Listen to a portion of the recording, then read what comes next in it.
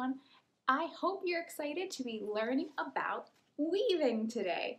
Today we're going to be focusing on Argentina, and in caves we have discovered that there were weavings created centuries ago, so long ago. We found them in caves, and it's so cool to see the history and see how it's important to the culture. So we're going to be learning how to weave ourselves. So I'm going to be showing you some different images of some examples of weavings, because there's a lot of different techniques we can do. We can just go over, under, fill up the whole loom, or I'll be showing you some different kind of styles that we can do. So if you live close to the Winfield Public Library, you can pick up a craft kit, which will include a loom, aka a piece of cardboard with slits in it, which you can make yourself out of a cereal box, and some yarn and a needle. And if you don't have a needle at home, then you can use either your hand, that can work, or a little piece of plastic to help separate the strings on the board, because all you have to do is over under.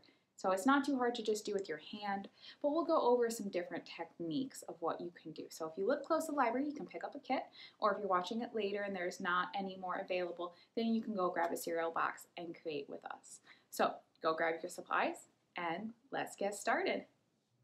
So when we're setting up our loom to weave, I want to show you a few examples. This is a piece of cardboard from a box where you can go ahead, you can take a ruler and you can measure out. It doesn't have to be super close together.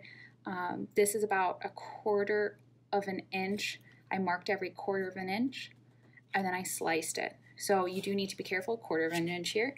Do the same thing down here. If it's slightly off, it will run at an angle. So you mark it and you cut it, and you can do any size. Smaller ones might be good for like a little bookmark. They do take a long time to complete, so just know the bigger you go, the longer it's going to take you. So these strings here that run up and down are called the warp. Then this is the next stage, where you've started, you have your warp. This is called your weft, and we're going to go over under. So we do the opposite of what was right before. So where it ends here, we were under. Now we're going to go over, under, over, under. We're going to keep on going. I'll show you that more closely in a moment. Here's another one that started. I did long and skinny on this one, so it is like a bookmark. So think about the size that you're making, and that way you can think about, what is this purpose? Is it going to be a coaster? Is it going to be where you combine lots of little pieces into a bigger one? You can even make a blanket, or you can make a really, really big one, and you can make your loom out of something even bigger than a piece of cardboard. So it's up to you how you want to get started. Now you can use a needle. That will be easy to go over, under. You could also use a piece of plastic with a little hole cut in it. You see that? This can also work. Or again, you can use your hands and just pick it up. Normally with my students at school, we just use our hands. But a needle does make it go a little quicker for picking up those threads. So you can see, there you go. I'm going to put these aside, and we are going to wind our own warp now. So the first thing we're going to do is we're going to take this string and we're going to be making our warp. So we're going to tape the tail on the back side, and it can be any kind of tape. This doesn't matter. It's just so it doesn't move on us. And I'm giving myself enough so I can tie it later. And we're going to slide it in our first little slot. We're going to come down. And now we're going to wrap around. So we're not wrapping our loom like that. We are going to be going. And you might need to move your loom a little bit. Yours might have bigger slots than mine. And now we bring it down. And then it wraps around. So here's the back side so you can see it. So that's what it looks like on the back. Then we bring it down. And we're going to keep on going. And you can do this with any color. You can even change your color. If you decide to change your color, then all you have to do is cut it here, tape it again, and then start another one. Okay, so that's all you have to do. But I'm going to keep with the same color.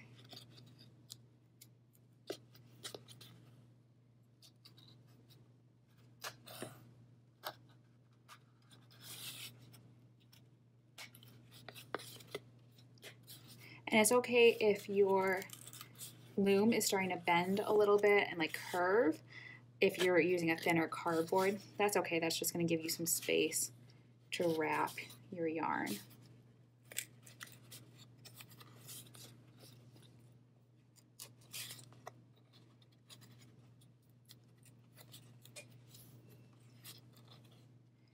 And we're getting to the end. And now you don't even have to fill up your whole loom if you don't want to. You could only do part of it.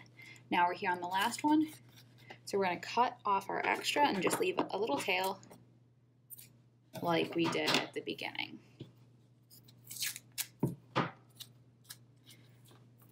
Here you go. Here is our loom. You can see it goes every other where you're seeing it.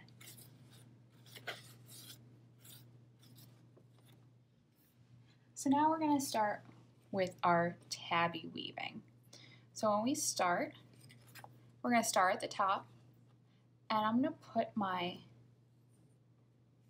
string starting over here, and we're going to work our way this way.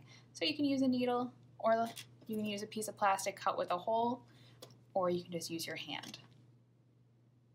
For this video, I'll be using a needle, just so you can see it nice and easy. So we're going to be going over, under, over, under. So I'm going to start under, over, over. You can see I'm going over the warp. So this is called the weft. I'm going to go under, over, we're underneath the weft, we're under, and we're going to go back and forth. This is called a tabby weaving. We're going to go all the way till we get to the end. And now we're going to pull our yarn through. And you can decide how much of this color you want to do. I'm just going to cut it off here. I'm going to use that much of my green. I'm going to tape my tail to the end. Because at the end we will knot these.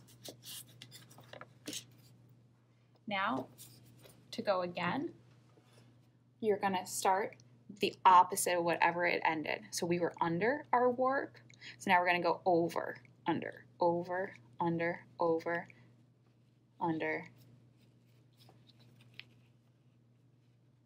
You might need to help by picking them up. I'm using my other hand to help pick up, and then we pass it through.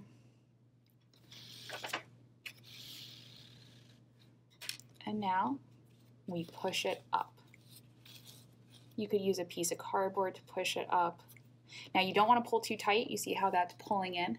That's too tight. We don't need it that tight. We want to let it have its space. We want to keep these columns very even. So we push it up. And now we're going to go again. So where is it here? Are we over and under? We're over there, so now we're going to go under.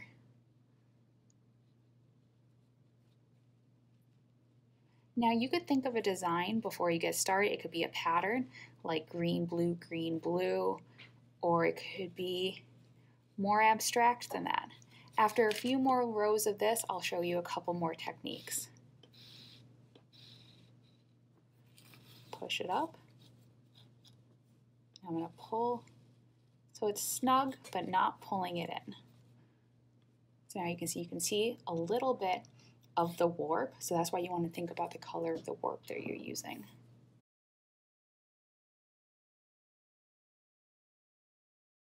Now you could keep doing this technique all the way through your entire weaving. or you can change it up.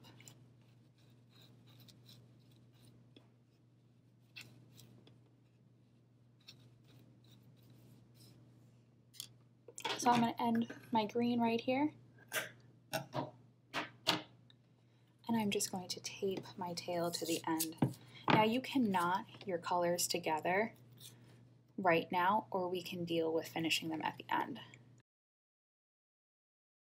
So I'm going to start with a new color now for my new technique.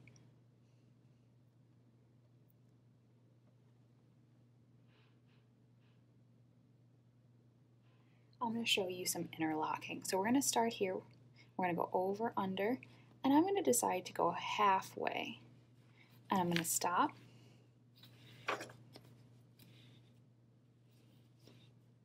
Leave my tail. I can tape my tail to the end. And now I'm going to go back. So I'm over this one, so now I'm going to go under.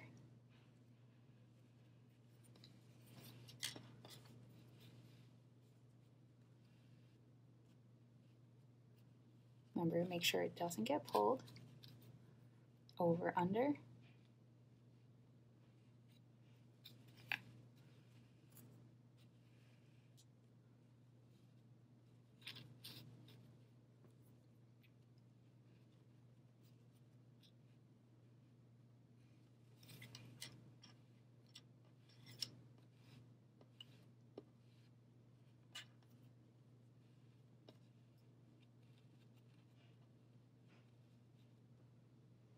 And now I'm going to show with another color what the interlocking looks like. So we're going to start from this side. I'll leave a little bit of space right there and up there. You can see I just really easily pushed it down. So we're going to go over, under, over, under, over, under.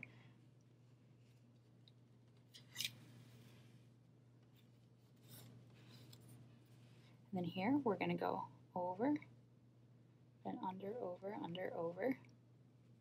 So we incorporated that string right there.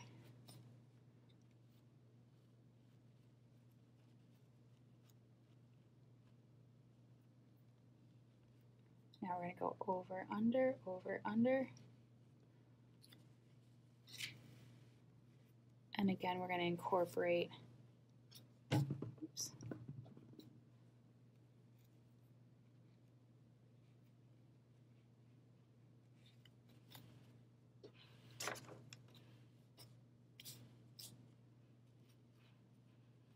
And we're going to do that one more time.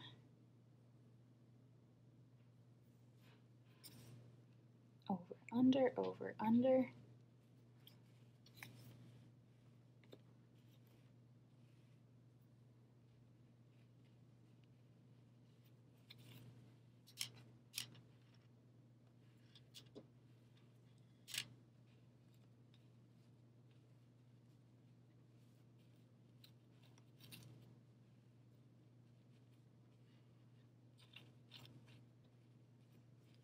And now you can go ahead and push that nice and tight up, and you can see how that interlocks right there.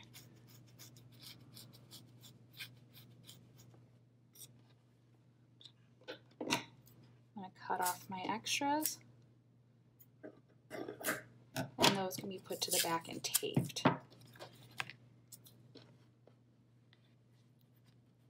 At the end, we'll deal with all of our tails.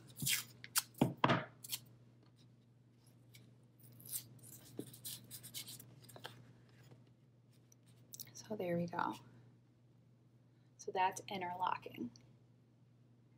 Now we can do bubbling. I'm going to use this fun color changing thread for my bubbling.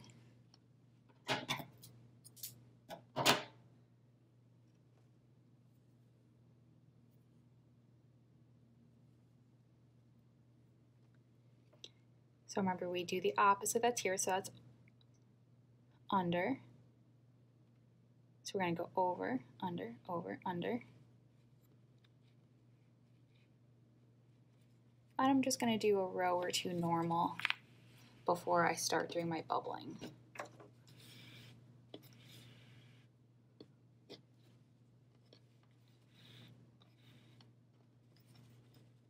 And right away I'm going to tape my tail so it doesn't get in the way.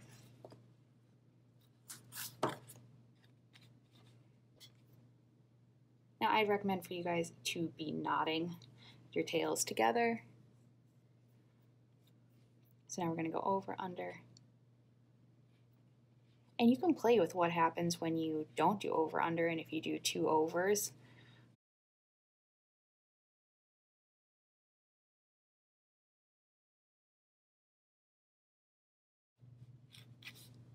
Now I'll start to play with bubbling.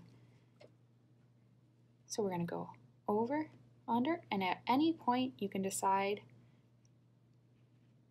to leave some space.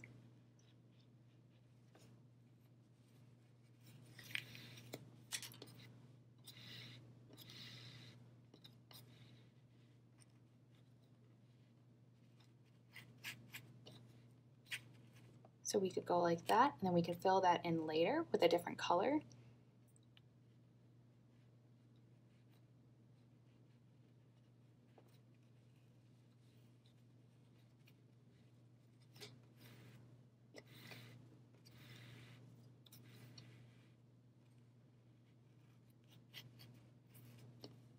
So I'm going to go ahead and leave that thread on the side and fill that in.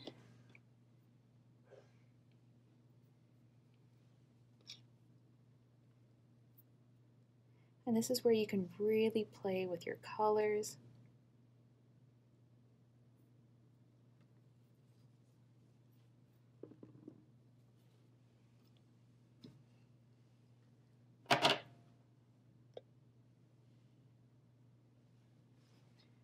So we're doing the opposite of right here. So it's over, under, over.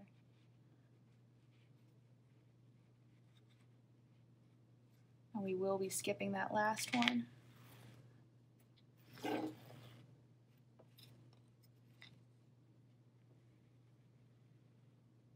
Don't forget to leave your tail.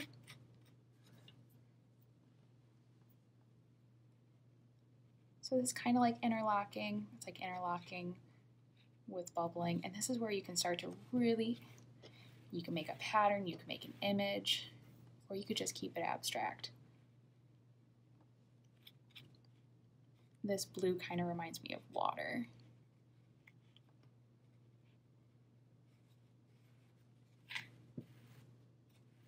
And you can even run the thread through twice, like at the same time, if you want to make it thicker.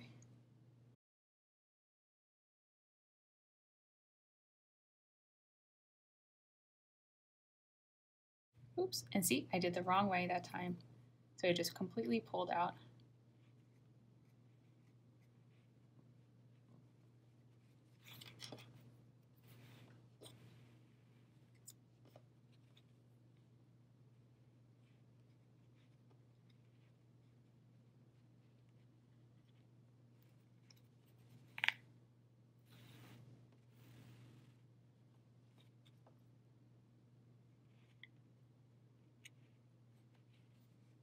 And you can see I'm starting to drop parts of the warp over here. So it makes that V, that angle. So that time I skipped 2. I push up to see how much further can I get. So this time I might skip 3.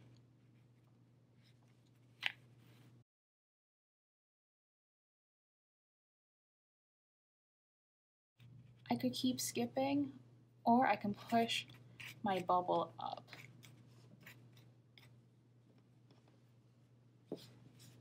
Kind of like how that looks so far.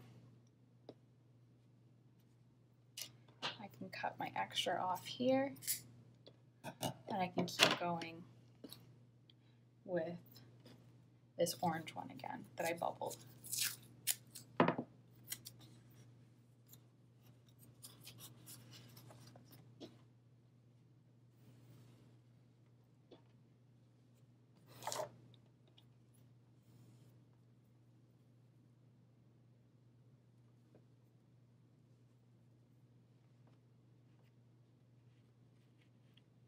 And I really like that bubbling technique, so I could do even more of it.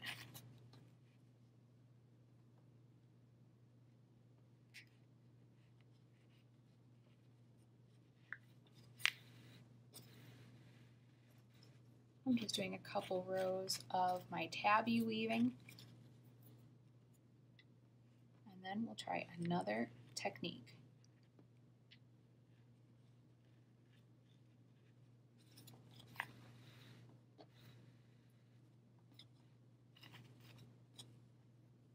So once you get good with your tabby weaving, then you can start to look into other types of weaving, other different styles and formations.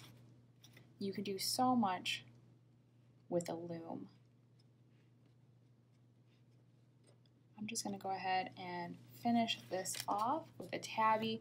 Maybe I'll do a couple more bubbles because I really do like the bubble.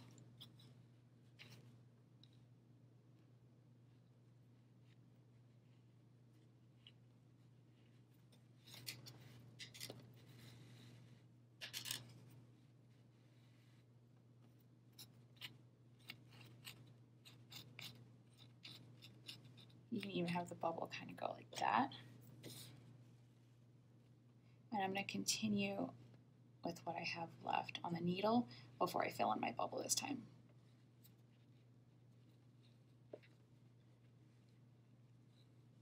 And you can play with different kinds of textures. Like I have this one I might put in there because I like that texture, or maybe even this. You can play with different scraps of yarn. That's the great thing about a loom. You don't have to have all the same to complete your project or your piece of art.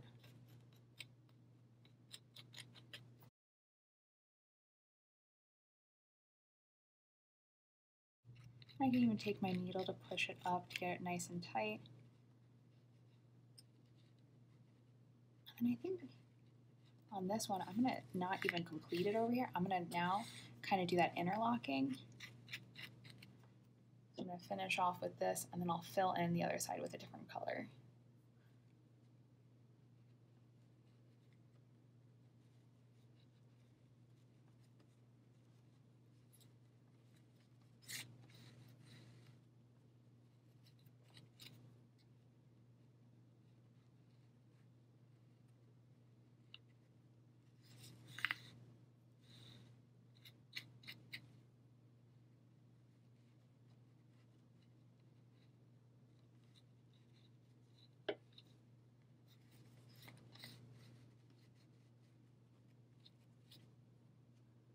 And that's going to be my tail.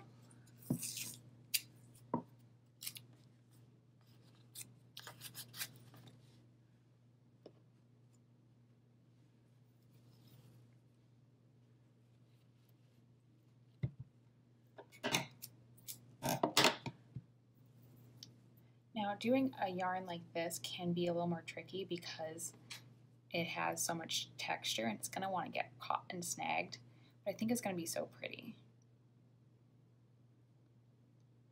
We're just getting it through this needle. There we go. So now we do the opposite, so under, over.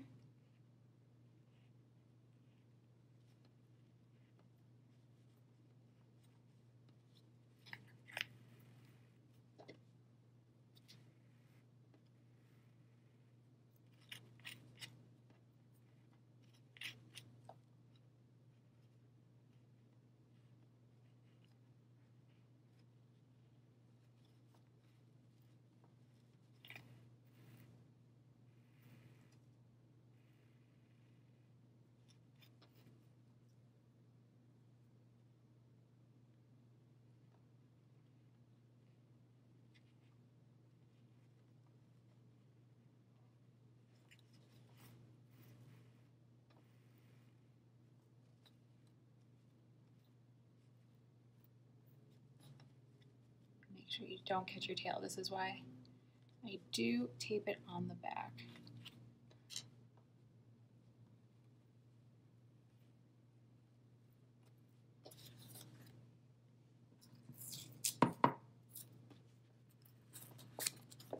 Now I'm just going to keep going until I fill up the rest of my space.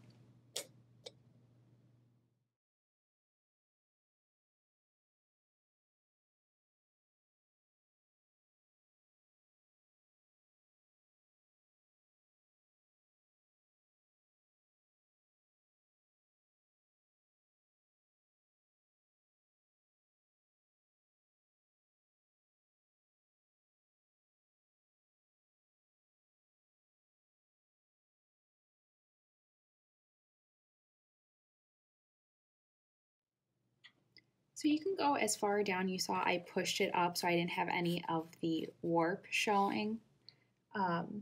And that really condenses it, but it's so nice and thick. So I could keep going, or I can get it off now and tie it up. You don't have to fill up your whole loom. You can decide when it's the right time to stop. I kind of reminds me of like water and a sunset. I could go ahead and do a little bit more, but that's up to you. So I'm gonna go ahead, cut my tail. I don't really need to tape this one because now actually we're gonna untape all of our ends and we're gonna finish our ends. So now I'll take these and I will knot them. You could have been doing this as you go, or you could have been tying these together.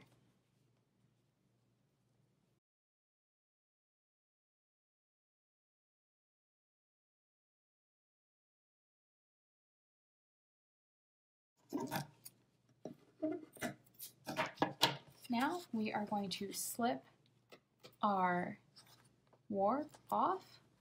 Now you could cut these right here, or you could have them come off. So you might have to bend your loom a little bit for them to slip off. Here we go.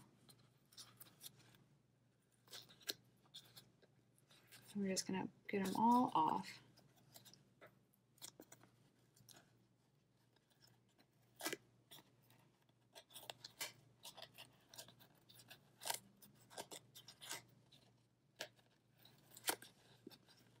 Here we go. Now those will be knotted together. Now this one's gonna be easier to get off.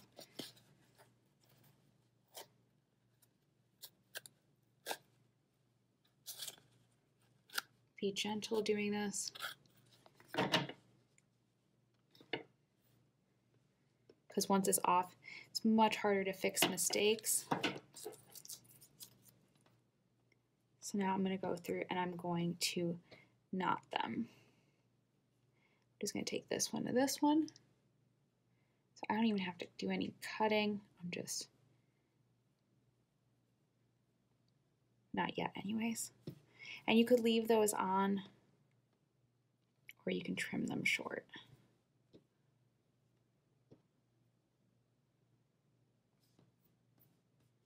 You could also cut them and then knot them.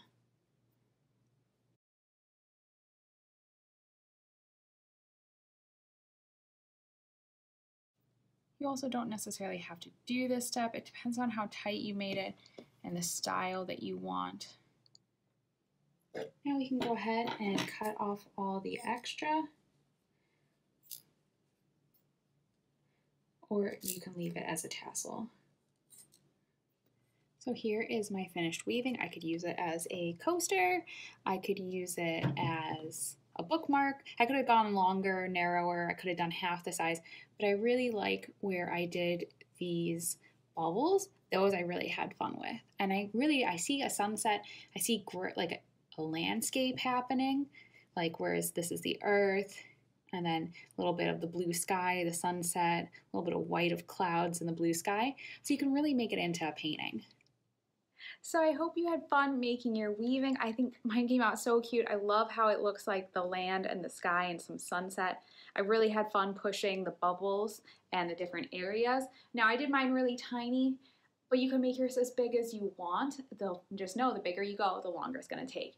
So I really like how mine came out. It's very strong, it's very thick because I pushed it up so nice and tight. Originally when I was making it, it looked really big, but then I slid it up. and I actually didn't use too much. And I love this little textured yarn that I used. So play with colors, play with design, and see what you can make. And remember, if you like this video, give it a thumbs up, subscribe to the Winfield Public Library so you get notified every time we post a new video, and tag us on Facebook with how your weavings came out. We'd love to see it. And remember, you can use your looms over and over and over. So I hope to see you next time. Bye, friends.